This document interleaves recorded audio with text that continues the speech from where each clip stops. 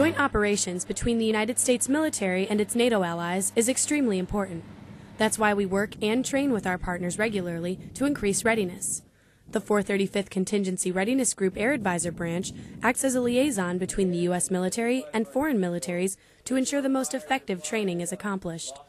As an air advisor in the Air Advisor Branch, we help facilitate these missions between our allies and partners and different military to enhance their capabilities. This is our busy time of year. We currently have 39 events slated through August. It keeps us on the same foot going forward. It reinforces our partnerships with our allies to continue to keep doing events like this.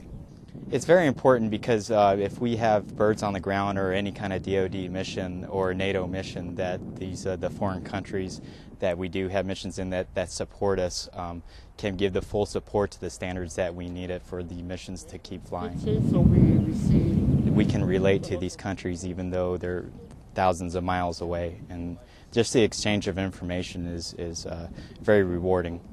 Troops from Bosnia, Lithuania, and Slovenia participate in fire rescue, air traffic control, and airfield management training.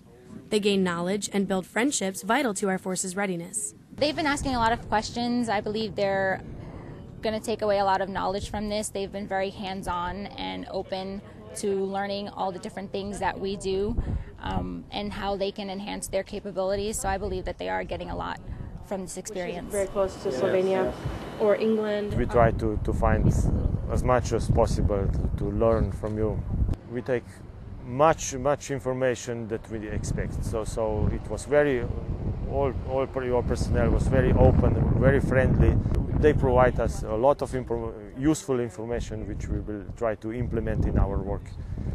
I hope that there will be more opportunities to cooperate with your personnel as well.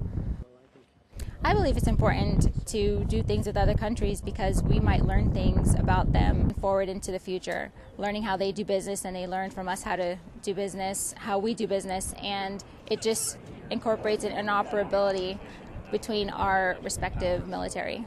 Strong partnerships and consistent training make it easier to work together in real-world situations and is a priority in today's Air Force. Senior Airman Ellen McCarthy, Ramstein Air Base, Germany.